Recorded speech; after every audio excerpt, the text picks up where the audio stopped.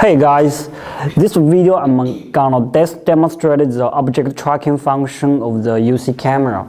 So on the table we have a smart pan-tilt Wi-Fi camera. So the first step we need to activate the object tracking. So here we go to settings, alarm settings,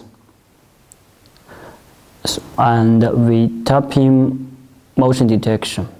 So now as we can see, it has another option, so called object tracking. So we tap it to enable it.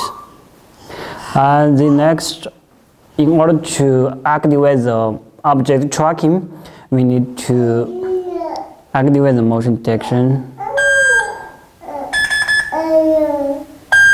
Now I'm gonna demonstrate. So the camera basically will track the moving objects.